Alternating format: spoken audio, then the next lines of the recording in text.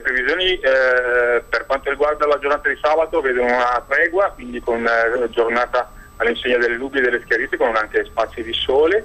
Il peggioramento arriverà nel corso del tardo pomeriggio e verso la sera, quando i cieli si copriranno e cominceranno a cadere i primi fiocchi in serata, e poi la neve continuerà a cadere per tutta la notte su domenica e per tutta la giornata di domenica. Qualche residua nevicata è possibile ancora nelle prime ore dell'alba di lunedì. Ecco, quindi la partita Atalanta-Roma potrebbe essere a rischio?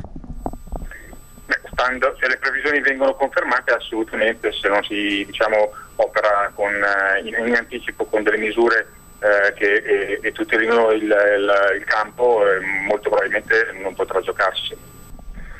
Direi che per la prossima settimana questa depressione di origine, questa depressione mediterranea che è alimentata da aria artica continentale andrà gradualmente colmandosi, quindi la situazione andrà migliorando. Non ci attendiamo un'alta pressione, quindi belle giornate di sole, ci attendiamo ancora il sole che giocherà con le nubi, ma le temperature saranno in aumento e tenderanno a superare le medie del periodo, che ricordiamo per l'ultima decade di febbraio e i primi di marzo sono oltre i 10 gradi, quindi adesso veniamo da alcune giornate con temperature sotto i 5 gradi e andremo sicuramente intorno ai 10-12 gradi a regime nel corso della settimana prossima.